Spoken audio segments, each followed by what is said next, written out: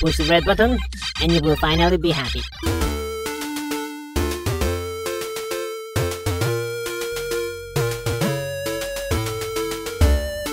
Hello there and welcome to another video. My name is Sparkman. I'm a game developer and today we're going to spawn enemies. As you can see, I'm using Game Guru. I put together this scene in about 10 minutes. 3 zombies there. So let me show you the demo.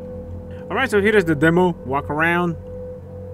And you can see that there are zombies there. So we want them to spawn after we got the gun because right now we don't have one. Okay, so here are the zombies. And here's the gun over here. We want the zombies to spawn after we get the gun. Select the first zombie. Properties. Let's call it just zombie. Spawn at start. No. Select the next zombie. Properties. Let's call it just zombie. Spawn at start. No. Select the other zombie. Properties. Call it just zombie. Spawn at start. No.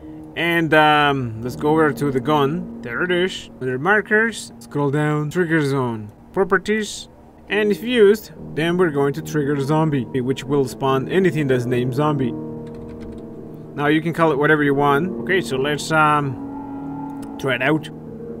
Alright, so here's the level. Let's see what happens. No zombies.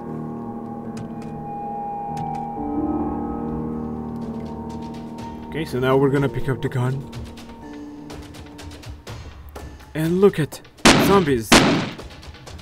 Oh no. Okay, she's out. Uh-oh. I'm out of bullets. And RPG.